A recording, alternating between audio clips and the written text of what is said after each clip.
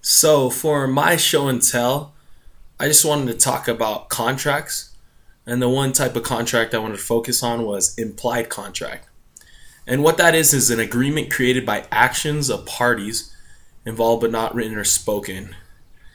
This contract is usually assumed to have been drawn. And in some cases, there's no written record or any actual verbal agreement.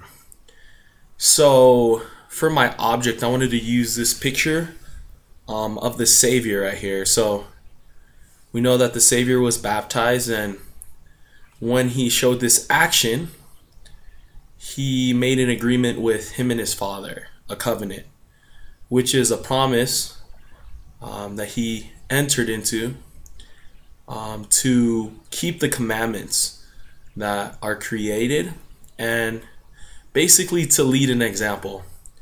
So this promise that the Savior entered into, it's like an implied contract because he showed that he was willing to follow what God wanted him to do by his action, and that was baptism.